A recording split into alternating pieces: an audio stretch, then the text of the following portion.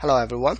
Today we'll talk about unique lock, which is a different lock than the lock guard. We'll also talk about how to handle lazy initialization in the threading environment. Let's start with the example we had last time. We have a class log file. Inside log file we have a mutex mu, which is to synchronize the access of OF stream F. And inside the shared print function, before I writing anything to the F, I use a lock guard to lock the mutex. Using lock guard is one way of locking the mutex. Another way is calling the mutex's own lock and unlock function, which is not recommended. There is a third way to lock a mutex, which is using unique lock. Unique lock is similar to lock guard, but it provides more flexibility. Say for example, after printing to OF stream, there are a bunch of other things that need to be done, but that doesn't require the mutex to be locked. Then with unique lock, I can actually unlock the mutex so that only this printing is synchronized with the mutex. So unique lock provides a more flexible way to implement a finer-grained lock.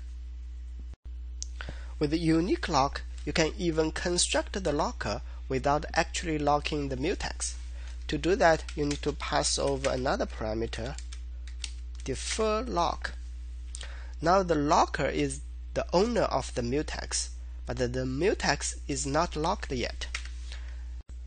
Now you have the opportunity to do something else that doesn't access the OF stream, therefore doesn't need to lock the mutex.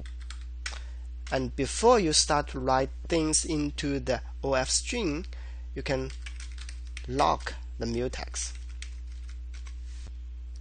And sometime later, if you want to lock the mutex again, you can do that again.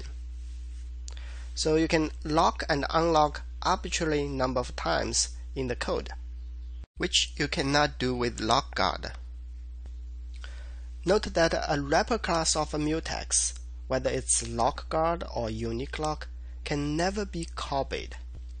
However, a unique lock can be moved. When you move a unique lock, you are transferring the ownership of a mutex from one unique lock to another unique lock. So if I create another unique locker, locker 2, I can use the move function to move the ownership of the mutex from locker to locker 2. And a lock guard can never be moved. So these are the flexibilities that a unique lock can provide. You might want to ask, if a unique lock is so much more flexible than a lock guard, why do I want to use a lock guard at all?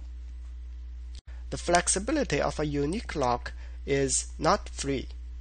The unique lock is a little bit more heavy weighted than a lock guard. So if the performance is what you're really concerned about, and you don't really need the extra flexibility of the unique lock, you might just use the lock guard.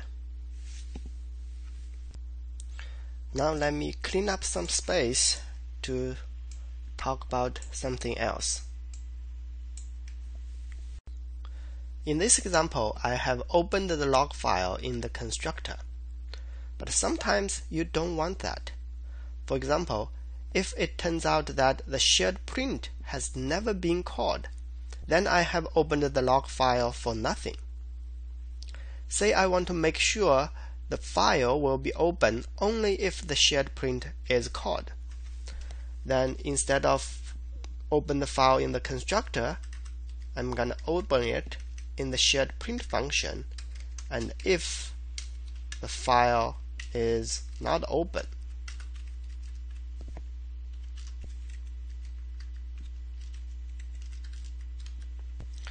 so the file will be open only once in the shared print function.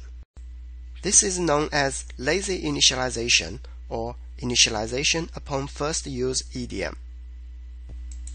And the next thing I want to do is to make sure this program is thread safe. To do that, I need to use a mutex to synchronize the file opening process. I don't want to reuse this mutex because this mutex is used to print messages. And the print message could happen many times, but the file only needs to be opened once. So I will use a different mutex.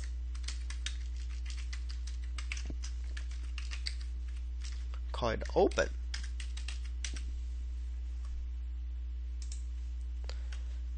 And before I open the file, I will use unique lock mutex locker2 and you open. Now, before a thread can open the lock file, it has to lock the mutex.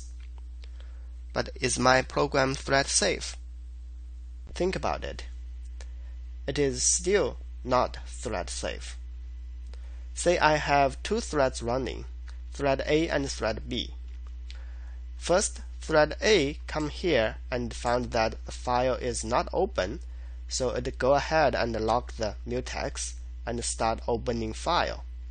And before it opens the file, thread B also comes here and found that file is not open yet, so it also tried to lock the mutex. And of course being blocked over here. Once thread A has opened the file and exited the if block, thread B will get the mutex, and thread B will open the file again. So the file will be opened twice by two threads. So not only the open function needs to be synchronized, the isOpen function also needs to be synchronized. So I will protect both operations with the same mutex. Now this program is thread safe, but it introduces another problem. The file only needs to be opened once, but now every time I call the shared print function, the program will lock the mutex, check if file is open, and then unlock the mutex. So all these locking and unlocking are purely wasting of computer cycles. And more importantly, those extra useless locking of mutex hinders the program from being run concurrently, which is very bad. The standard library provides a solution specifically for this kind of problem. Let me show you the solution. Instead of using another mutex, I'm gonna use once flag. Let's call it flag. And we don't need all this locking and file checking. Instead, we only need to call this function. Standard call once flag, and with the lambda function, which opens the file.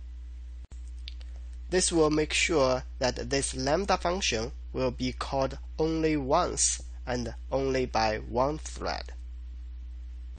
So comparing to what we have done before, our life becomes much easier, and our program is both efficient and accurate. That's all for today. Feel free to subscribe to my channel and check out the other videos I have. Bye bye.